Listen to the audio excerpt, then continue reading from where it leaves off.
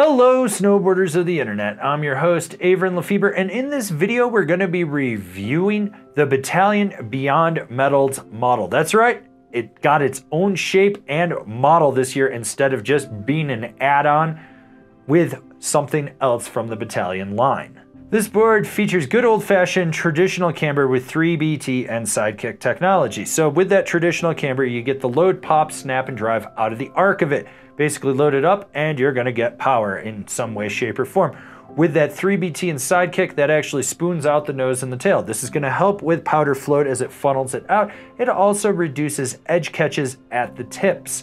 This makes it a little less hooky and it brings in the drive and steer factors closer underfoot, so you do a little bit more ankle steering. This board is available in 151, 154, 156, 158 wide, 159, 161 wide, 164 wide.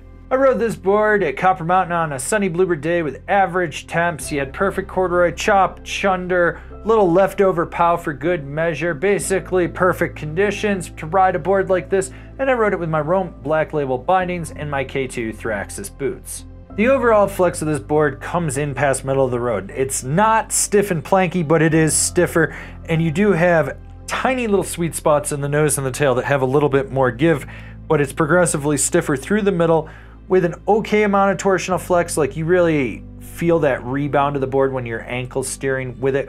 What's nice about this board though is the stability. In really rutted out choppy terrain, you might get some vibration that comes up underfoot, but that's only if it's super firm and hard. If it's softer snow, you don't feel anything, and this board just plows through everything. You can feel it hitting that nose, being funneled out by that 3BT, and just letting you get on your way. Basically, this board is stable where it counts and unstable where every other board would probably fail as well, but it still tends to be a little bit more stable. There's an abundance of camber in this board, so when you load it up, you roll back on the tail, it engages those carbon rods, and you pop. This board has boost. That's all you really need to know. You want to launch a roller, side hit, cat, track gap, you're going to get in the air. The more you put in, the more you get out of it. And when it comes to jumps, if you think about who this board is actually designed for, small, medium, large, it wants to get you in the air. You want to be lazy and let the lip throw you, you're still going huge. You want to load it up, you're going even bigger than huge. You might be taking it up to the stratosphere. This board wants to get in the air. So we know that this board's stiff and the sweet spots in the nose and the tail are smaller. That means you're gonna have to work for a butter out of this. Now, there's nothing wrong with that, just be aware of it. That sweet spot is so small, you have to be a little more calculated when you get up on your nose or your tail. You do have that 3BT and sidekick technology to help bevel it out so that way it's not as catchy. Just understand, it's gonna wanna set itself down on the ground. So if you're really aggressive with it, it just means you're gonna get more snap out of it. If you're not, well, you're probably gonna hook, die, and then you're dead. No, well. When it comes to jibbing, it's the same thing. A little speed goes a long way with this board. When you're in a tail press or a nose press, it wants to slap down. So press a little bit harder, go a little bit faster. When you go sideways, that camber basically balances on the feature. It doesn't really clap around it or hug it. It just sort of balances on it, and you'll notice that you kind of get that teeter-totter effect with it. So, you know, go a little faster, do your thing. This board has a fluid and effortless edge-to-edge power transmission. You don't have to worry about it. It's smooth.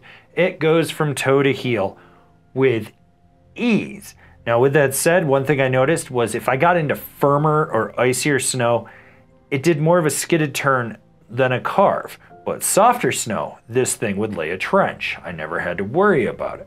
You do lose some of that bite at the contact points just because of the 3BT, and it brings it back more underfoot.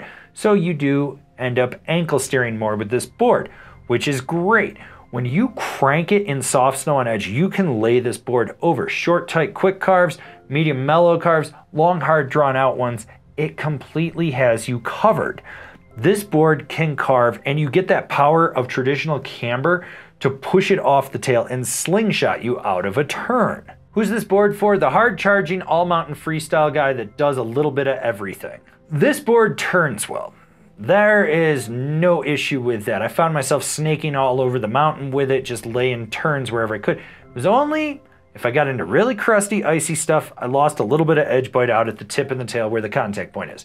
you have to ankle steer this board. The pop is absolutely immense, and if you're riding POW, you do have that slam back insert so that you can set it further back to just give you more nose than tail to help get it up on top of the POW.